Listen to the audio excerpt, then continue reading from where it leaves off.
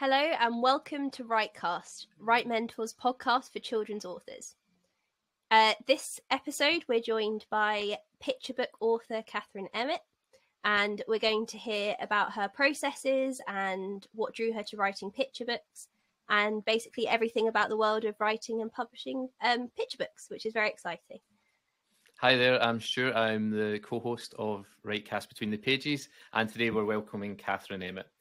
Catherine Emmett grew up in Newcastle and was an avid reader from a young age. She spent 14 years working in an office in the city before deciding to follow her passion and write picture books. Catherine now lives in rural Essex with her husband and 3 sons and is a full-time writer. She writes rhyming and prose picture books which are funny and heartwarming, with twisty plots and endearing characters. Her first book, King of the Swamp, was published by Simon Schuster in 2020 with illustrations by Ben Mantle. It was shortlisted for the Portsmouth SLS Picture Book Award and the SCBWI Crystal Kite Award. Her second book, The Pet, Cautionary Tales for Children and Grown-Ups, was published by Macmillan and illustrated by the bestselling illustrator of the Mr. Gum books, David Tazzyman. Welcome, Catherine. It's lovely to have you on the podcast. Hello, lovely to be here. Thank you for joining me along today. The first thing that I really want to talk about is where you started with writing, because I was doing a bit of research into your writing journey, and it says on your website, on your really fun bio that you've got, that you swapped what you described as a job making big boring spreadsheets in the city, and you decided to start writing picture books. So I just wanted to find out, like, what motivated that decision, and how did you feel making that decision, going from a kind of, I guess, sort of secure, stable job in the city to the more risky world of book publishing. So if you want to tell us a bit about that, that would be great. Yeah, it is. I worked in the city. I was straight out of uni, took a year off traveling, came back, got a job, kind of working in the city in one of the banks, and kind of always liked it. It was really long hours, stressful, and then that was kind of fine, but it didn't really leave much time for anything else, really, to be honest. So then did that for quite a long time. We had the credit crunch, everything changed a bit kind of around that. And then I had done I was helping my friend do a careers talk with some girls with HR, and all this school had come in. My friend was giving the speech. I was just kind of shepherding and sort of smiling politely, really. And then my friend got called to an urgent meeting, and she went, can you do the talk? So I was like, literally, okay. So I hadn't thought about it. I hadn't been prepped with what I was meant to say. So just got in front of these kids and just went, you know what? Don't do this job unless you think you love it. Don't just come in because it's a good job, whatever. Do something you love and just do it really well, and you'll do well at it, and you'll make money at it, and you'll have a great time. But don't just do what you think you should do. Do what you want to do, and just really be passionate about it and do it as well as you can. And quite a few of the kids came up afterwards and went, we really loved that talk. It really inspired us, and whatever. HR nearly killed me. They were like, that was not the talk you were meant to give. That is not what you were meant to say. But it kind of stayed with me a little bit. And when I got back to my desk, I was kind of like, I didn't really follow that myself, did I? And it kind of just got me thinking, really. So time went on, and then I decided I wanted to write something, but I just didn't know what. So I always had kind of lots of ideas in my head. And I think when kind of banking crisis kind of happened, that gave a little bit more time to have stuff in your head, really. But I had too many ideas to sit and just write something. I always was like, I could do that, but is that a better idea? I don't know. Maybe that's a better idea. I don't know. I couldn't figure out what to start on. Just always had too much going on. And then had my first son, was off, had my second son, was off. And then when I'd had my second son on maternity leave, I just started writing. And one night was in bed and just got the first sort of bit of a story in my head and thought, I'll write it down in the morning. And then got the next bit of a story and the next bit. And I was like, I'm not going to remember this. Just get up and write it.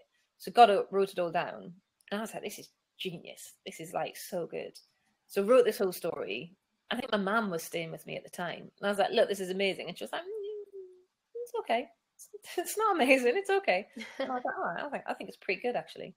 But really enjoyed it and really liked it, and just thought, you know what?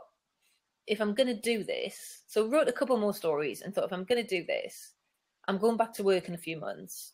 If I don't go all out now, this is just going to become something that I did once. And I didn't want that to happen. So I kind of went out to agents, went on a course like straight off the bat, which I probably wouldn't have done had I not known I was going back to work full time. But I was like, I just don't want this to just get lost in my life. So I was like, if I go out properly and make it a business sort of thing rather than just a hobby, I'll take it more seriously.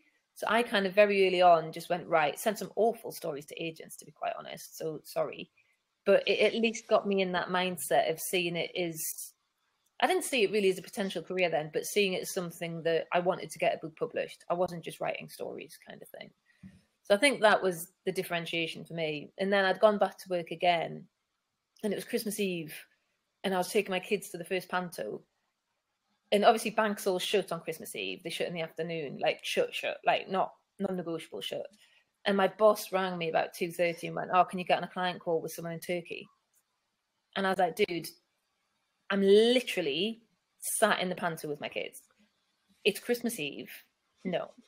And he's like, you need to get on the call. You need to go. I need you on the call. So I literally spent the panto in the lobby of the panto in Hackney Empire with he's behind you in the background, and got on a client call with this Turkish guy. And this Turkish client was lovely. And he's like, isn't it Christmas Eve? Shouldn't you be like, not here? And I went, yeah, it is. Let's reconvene now. And I just called it and went, no, I'm not doing it. And my boss, I was really angry with him because I was like, you should have made that call. You know what I mean? Like, you shouldn't have even, I didn't even need to be there. So I was just, that was for me the straw that just went, you know what, enough. I'm not having the first panto with my kids ruined for a totally unnecessary call that we could easily have reconfigured for a few days later after Christmas sort of thing. And I think that was just, you know what, I'm not coming back. So yeah, I then just said I had another baby and then said I'm not coming back after that, basically. So yeah, and then we moved out of London, and then they got really nice and went, you can come back, we'll make new jobs and we'll make it all lovely for you. And I was like, yeah, I've already left now. So yeah, so that was it. And then we're kind of, now I look after the kids and write around the kids really. So my littlest one's still at home most of the time. He's in preschool today, but he's normally here. So yeah, I'm kind of writing around them pretty much. Sort of evenings in car parks, outside swimming pools, all that kind of stuff really. Yeah. But yeah, it's great. I've never looked back. So definitely the right choice. Wow. Yeah, that's so lovely to hear as well, that it was your own advice that you were given to the children's back at that presentation, which then inspired your own life choices later on. It's funny as well, and I remember sitting when my eldest was at preschool and talking to someone else, and there was slightly macabre, sorry. I remember reading an interview by a nurse, like an end-of-life nurse.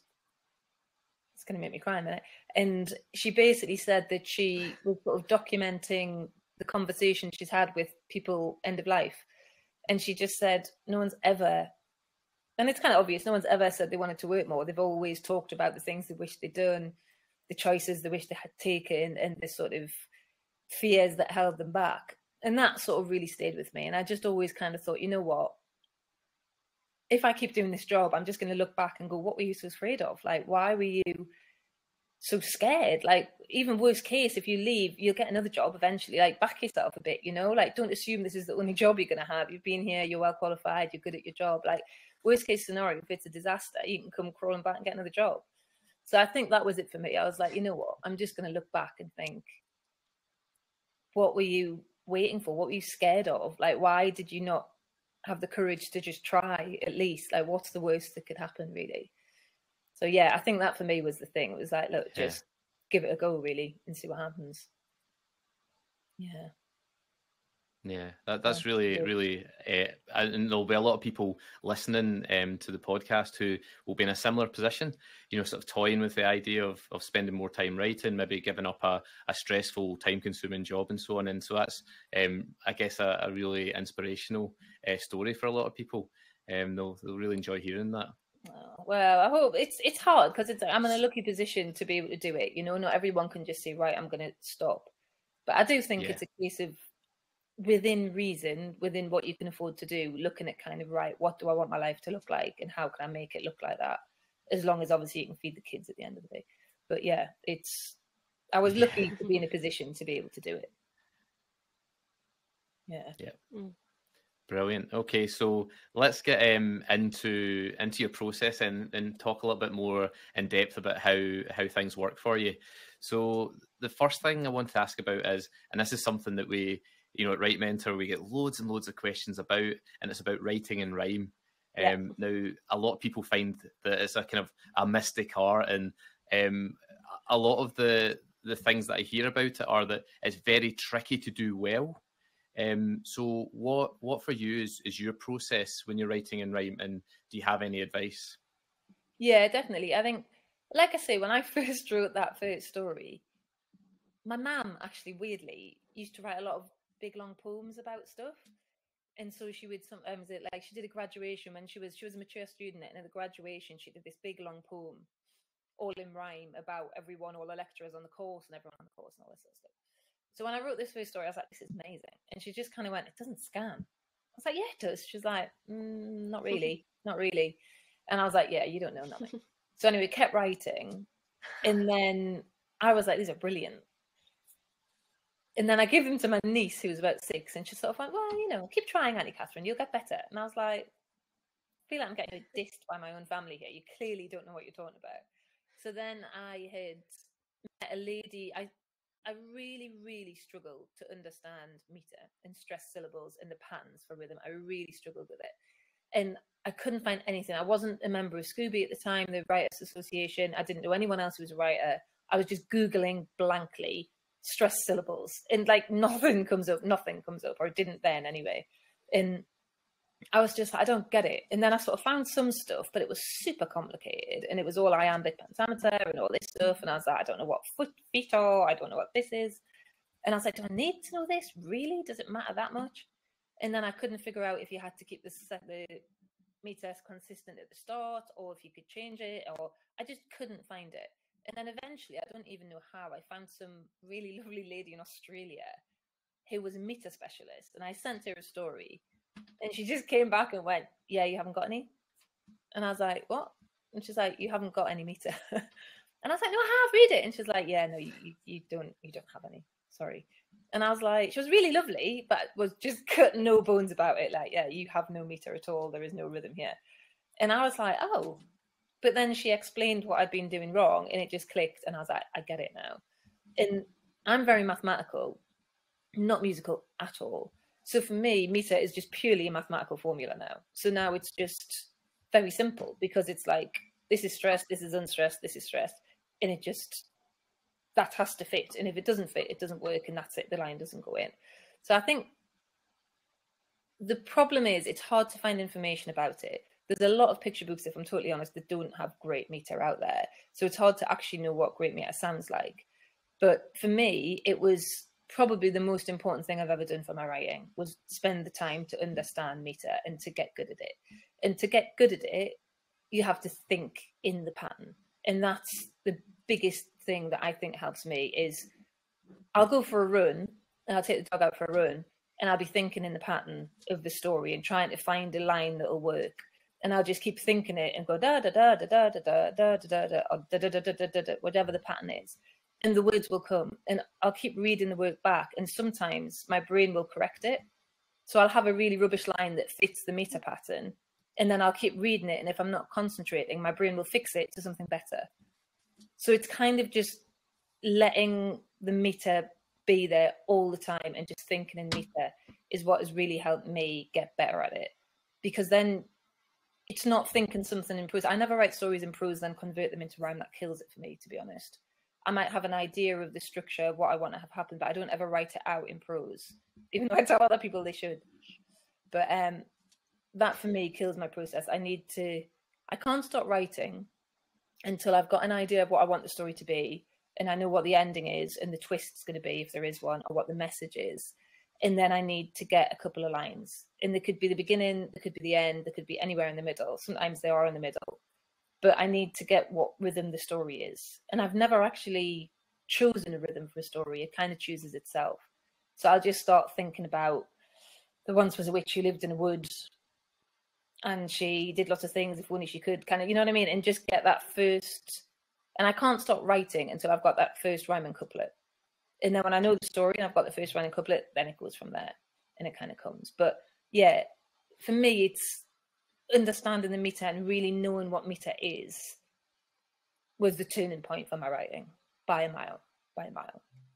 So yeah, that's why I'm a complete evangelical about it, because I was so bad at it. I'm like, if I can learn it, trust me, I had nothing. So if I can get good at it, and now publishers will ask me, I've sent them prose stuff and they've been like, yeah, can you send us your rhyming stuff? We prefer the rhymers. So to go from that to that, I can get anyone there. No one else is going to have that bigger journey because I was so bad at it. So yeah, so now I love it now. Like I find the structure of rhyming stories much easier than prose stories, because the constraints, you know when you finished it, because you know how many words you need, you know what needs to have happened, you know the structure you need to have put on it, and then you get to the end and that's it, and it fits, and when you've got the right rhymes, you know it's complete. Whereas prose, I struggle with more because I never know when it's finished, and you can kind of go anywhere with prose and it freaks me out. So I need to have a nice structural rhyme to keep me where I need to be. It helps me. So yeah, long-winded way of saying just basically talk to yourself a lot. That's what helps me. Thank you. Oh yeah, it's really interesting to hear about the processes of writing rhyme. So I agree with Stuart. It's sort of I think it's quite not mystical. That's a bit too much. A mysterious part for a lot of people when it comes to picture books is the rhyming part. And I guess for me, I mean, this is a question that I really wanted to ask, because another sort of mysterious part for me of picture books is ironically the pictures, and the fact that I suppose, you know, as you know, I personally write middle grade and young adult, and I'm not as sure about the sort of processes of picture books and working with the illustrator and stuff. So it'd just be really interesting to hear, and I'm sure our listeners would love to hear, how and do you work with the illustrator quite closely? And also just for you, what's the emotions behind it? Like when you see your picture book and see your story come to life in these illustrations. So if you could tell us a bit about that. Yeah, it's a funny one, because I think you always sort of assume that there's quite a close working relationship, and for me there really isn't at all. So I basically send the story off to the publisher. The publisher says they like it or they don't like it. If they like it, they then spend ages choosing illustrator, and illustrator schedules are a nightmare. Like you can't get an illustrator for about 3 years, so you have to wait until they've got a slot, because it takes maybe 4 months to do, well, at least 4 months normally, to illustrate a picture book. So you need to wait until they've got the slot, and then it needs to come out in time to go to book fairs and all that kind of stuff. But the way it's worked for me is my publishers have been really lovely, and we sat down on King of the Swamp and said, look, it was really fun. We got to go in the offices before COVID, and they had all lots of pictures, and they're like, look, we see it as being similar to these sort of books, and we see it as having this sort of color palette and this sort of style. And it was great because we were totally in agreement. Actually, weirdly, it came out a little bit more at the commercial end of what we originally started seeing, which I think is probably for the best. But we were both very aligned at the beginning as to how we saw it. And they'd had some mocked up pictures by an illustrator, which were great.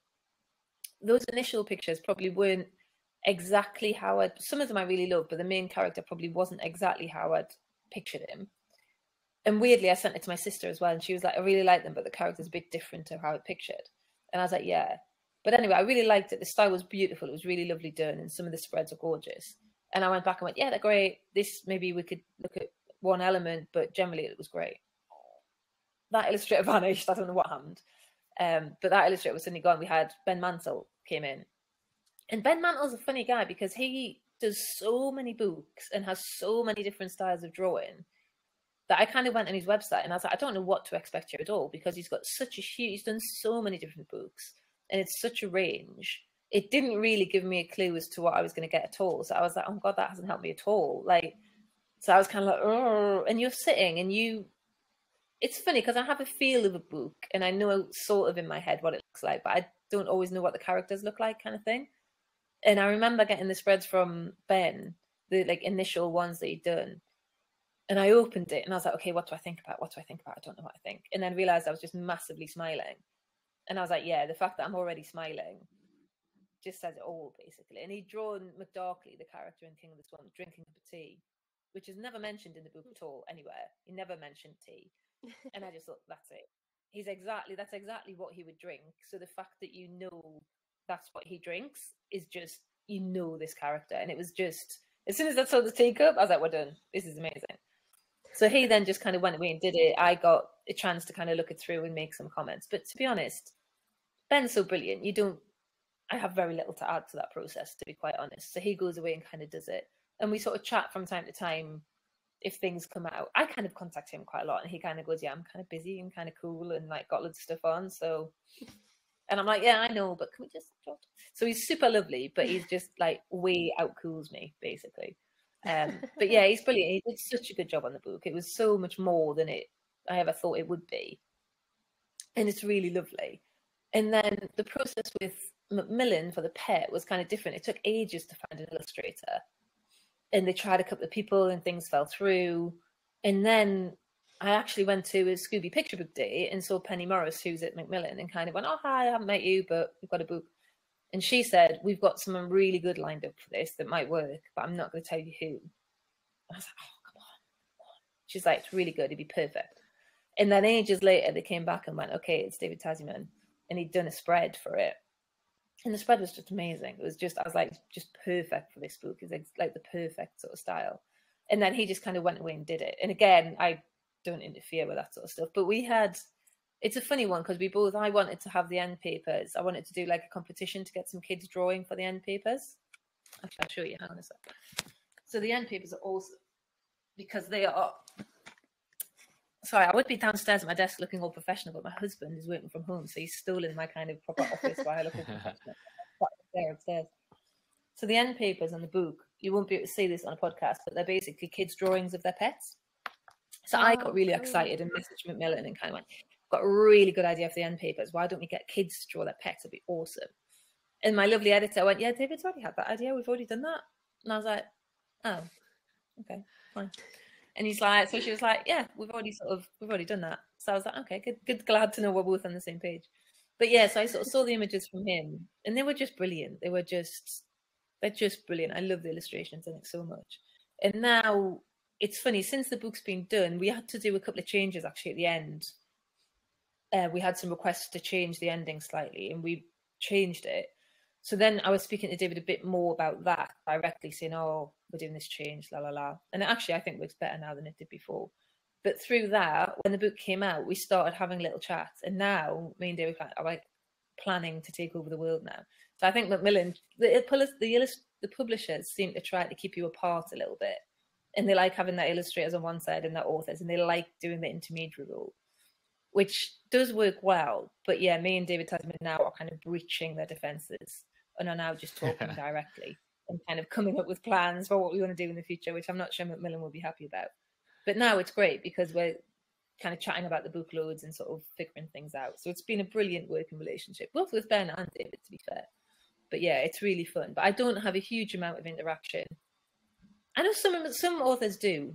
If there was something I hated, I would say I really don't like that. Can we maybe do something with it? I don't know if they would pay any attention, to be quite honest. I suspect they'd probably go, yeah, we know more than you do, so it's fine. But they make me feel like they would take that on board, which is really nice. But yeah, mostly I've been super lucky and have just gone, you know what, you know better than I do about this, and we're going to do something brilliant, and they have. So yeah, it's been really lucky. I guess this also brings us on to, I mean, you mentioned yourself, you did a course when you first started writing. Yeah. And now you're leading our Write Rhyme pitch book course, which is really exciting. And that sold out in minutes. It was crazy.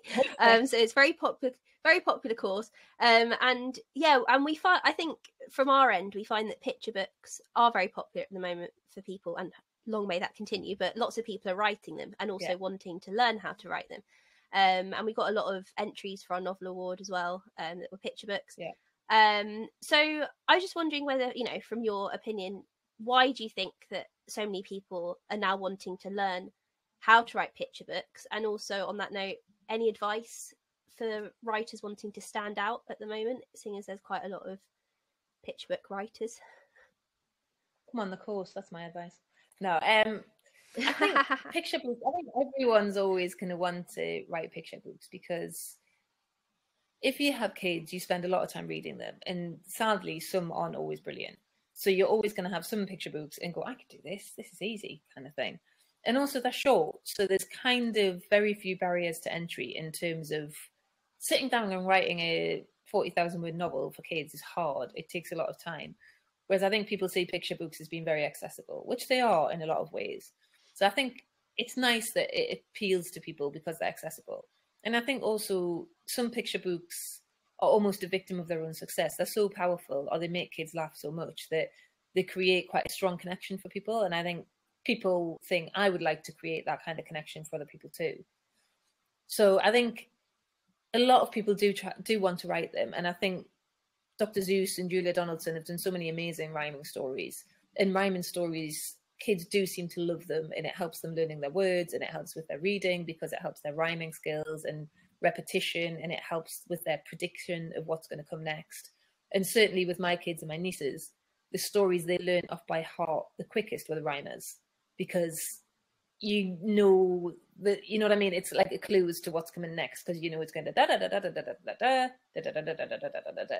So they're kind of easy to learn for kids. Kids learn them very easily, they like them, and they know the repetition very quickly. So I think a lot of those reasons, they're short and relatively accessible to write. They can have a real kind of impact on people, and they're beautiful as well. Like, you know, seeing some of the picture books, who wouldn't want to write that? Because they're gorgeous. Like, you see the David Litchfields of the world kind of coming up with beautiful stuff. You see the super funny stuff like the book with no pictures, and you're like, yeah, this is easy because I can do this. Then you start writing it and your man goes, no, you can't do this. But I think that's why people like them, and kids love them. And there's always going to be that endearing kind of draw to write something for your kids, because you do. And first of all, no one realizes picture books take about 4 years to get to market. So by the time you've written it, your kids are probably too big for it anyway. But yeah, I just think there's something magical about picture books. And I think a lot of people feel that and would like to be part of it. And I think in terms of going on courses, it's funny because when I went on, Pippa Goodhart, the author of You Choose, and tons of other books, ran a course that I did years ago when I started. And she was funny because I sent her, she's like, if you see her or meet her, she's super lovely, super lovely. Looks like a really kindly relative. Looks like she'd make you a lovely, I hope she won't be offended by this. She looks like she'd make you a lovely like cake and just be really lovely to chat to. She nails. Like, I sent her a script to get done, and she nearly made me cry with her feedback. And she's like, what's your problem? This is good feedback. And I was like, is it? I was like, oh, God. So, I mean, do not be fooled by that. She is brutal. She does not cut any bones about it. But she's very commercial, and she'll tell you how it is. And if it's good, she'll tell you. And if it's less good, she'll also tell you that. So the course with her was brilliant. But she taught me so much stuff that I didn't know, and that you wouldn't know unless you learn. And I think I read... I think Story by John McGee, and he makes a good point. Like, you wouldn't go to a Beethoven's concert and sit there and go, that was an amazing musical, I'm going to go home and write a concerto. You wouldn't do that, because you know that listening to something and hearing that it's amazing isn't the same as being able to write it. And it's kind of the same with books. And I think I certainly had a bit of this attitude when I started. I was like, I've had a good job, it can't be that hard, let's just go. And it's you're sometimes a little full of yourself and think, oh, this will be fine, I can do it. And actually there's a lot more to the craft than people, I think, understand at first. There's a lot more to the structure than people understand at first. There's a lot more to the ideas than people understand at first. So I think in terms of sort of trying to write a picture book now that stands out, when I did the Write Mentor mentoring last year, it was a bit like, I remember watching, you know, The Voice, where they've got the guys in the chairs and they turn around. Yeah. And I remember, I think Ollie Mears had just started doing that, and I watched an interview with him, and that's different to the X Factor, because I think the X Factor, you've just got everyone coming in, whereas with The Voice, they've been vetted beforehand. And he said he sort of got 10 contestants in and then went, oh man, this isn't good, because they're all really good, they can all sing. This isn't just going to be pick the guy who can sing, this is going to be pick the superstar. You know what I mean? It's not just finding someone who's a bit good, it's finding they're all a bit good. You need to find someone amazing. And I felt very much like that when I did the Write Mentor mentoring and looked at about 100 picture book texts for that. And you kind of wanted loads of them to be rubbish, to be honest, because you wanted it to be like, it's no way they can all be this good. And they weren't, they were all great. And you're like, oh, this isn't going to be a case of finding one that's quite good and the rest are not that great. This is a case of they're all pretty good, and it's finding one that's like amazing, or that's got amazing potential. And I think that for me was a real eye-opener, not only for other people's work, but also for my own work, thinking if I'm sending in stories on submission, this is what you're up against. It's not Mrs. Smith, who's 69 and wanted to write a story for a niece or a nephew sort of thing, who just sort of penned something together. There's a bit of that, but mostly the standard's really high and it's really difficult. And there's a lot of stories about being yourself. They're very well written. The rhyme's pretty good for the most part. Might not be perfect, but it's pretty good. And it was a real sort of, actually, you know what, you really need to up your game. And I think understanding the process of getting a book purchased is really important because, so first of all, normally you're going through an agent. So first of all, you've had your book vetted and waded through piles from an agent, and the agent has seen enough in your work, your stories, to believe in you to send it off. Then you're sending it to a publisher where the editor's getting tons of stories every day.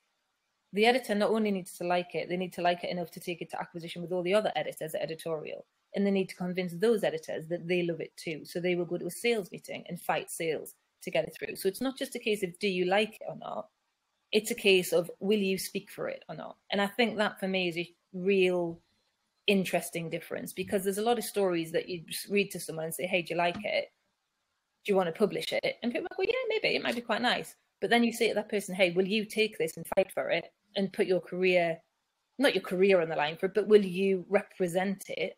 That's a very different thing, I think. And I think understanding the number of people you need to have, not just liking your story, but representing and standing for your story, for me was a bit humbling, actually. And it made you realize that this can't just be a good story. This has to be a good story that moves people, that makes people fight for it, that makes salespeople prepared to go into shops or supermarkets and say, you have to buy this book because it's going to change you. And to make booksellers see someone come in and go, hey, buy this one. And these aren't my mum or my auntie. These are strangers who will never probably meet you. And you need those people, not just to like your book, but to fight for your book. And I think that for me was a bit of an eye-opener. So understanding the quality of what else was out there and the length and the intricacies of the process of buying a book, of selling a book, were really kind of like, you know what, actually, this isn't just knock something out on your lunch break at work territory. This is kind of years of craft and thought and effort gone into this stuff. And I think in terms of kind of how you then stand out from that, I think you have to just go down into yourself. Rashmi, actually, my friend, had done a good speech about finding your why and like, why are you writing? And I think that can help understanding what it is you're trying to say, like not making your book super messagey, but what is it about you that makes you different? And like The Pet, for me,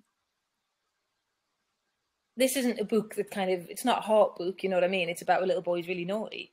But that kind of, I've got 3 boys for a start, so I kind of have an insight into horrible little boys. No, mine are lovely. But it's kind of what's different. Like this book's got, I said to David Tazzyman the other day, my favourite illustration on this book is actually this one. Obviously I love Gus, but I love this illustration. It's 2 little boys playing on PlayStation and one's cheating and putting his hand over the face of the other one so he can't see. And you never see that in books. You don't see real life for kids, really. You have a lot of really beautiful landscapes, you have a lot of starlight, you have a lot of real beautiful things that are really moving and gorgeous, but you don't see kids playing on PlayStation. My kids play on PlayStation, all their friends play on PlayStation. Not all the time, but they do it. So I think trying to make your book different and figuring out what in your life can inform that is really important.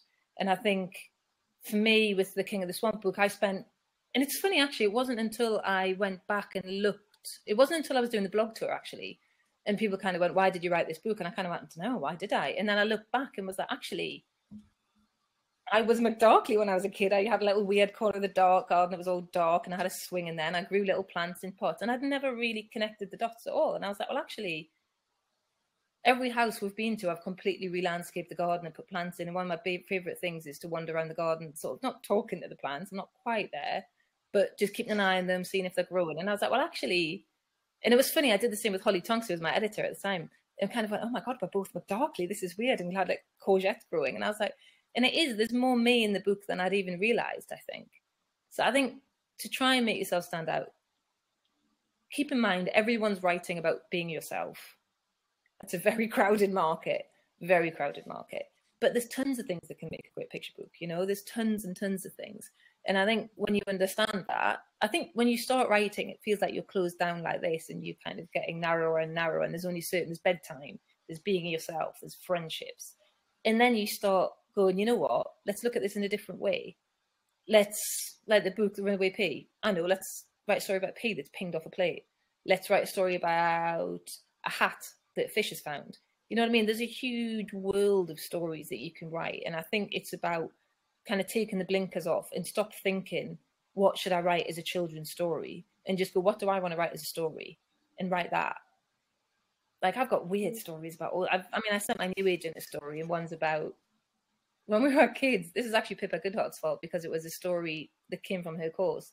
She's like, mine your childhood. And one of the things we had as a kid was like, what came down your nose last night? And we, every morning, me, my sister and my cousin would wake up and go, what came down your nose last night? Like a bus, an elephant, 3 double-deckers and a digger.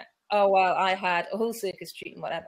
And so I'd written this story. And to be fair, my agent did go, yeah, that's just too weird, man. That's just too weird. And I was like, I still have hopes that one day we will sell it. But I think, you know what I mean? Embrace the weird and embrace the angles on it, because I think that's how you stand out. Like, develop your style, understand your voice, and understand what makes you different. Because if you just want to write a lovely book about a bedtime story, that's lovely. It will be great. But is everyone going to fight for it and shove other books off the shelf to put yours there? That's the question, which is kind of a bit... It's not what you think of as children's publishing, but that's the reality of it. Are they going to take a different book off the shelf and put yours there instead because they believe in it more? And that's what you need to have. And as my husband said, very brutally, don't write as many stories, write better stories, which... was slightly hurt by at the time, I'm not going to lie, but he was right. And actually, since he said that, I've written better stories and I've had better ideas, and I've waited until I didn't just start when I get a bit of rhyme and see where it takes me, because it'll just take you who knows where. But now I wait until I've got an idea and I know what the twist is, or what the kind of, this is why this book will sell. And then I start writing it. And I now write fewer stories, but I think generally they are better because I've had that time to ferment and give them time to think and make sure the idea is solid and has got depth to it and has got a bit of a twist or an angle, you know, like something that's not just the same as every other book out there, something that's going to hopefully make people buy it and fight for it and make space on a shelf for it somewhere.